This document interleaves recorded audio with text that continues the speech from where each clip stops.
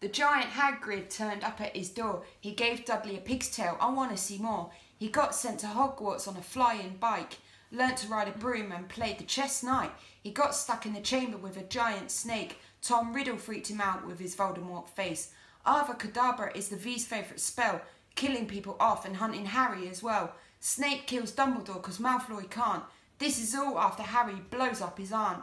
Dolores Umbridge takes over the school, but Harry don't fall for it. He's not a fool. They take the school back and kill the bad guys. Dobby gets his feet and closes his eyes. Now we're at the end of the school years. They take the Express back and we're all in tears.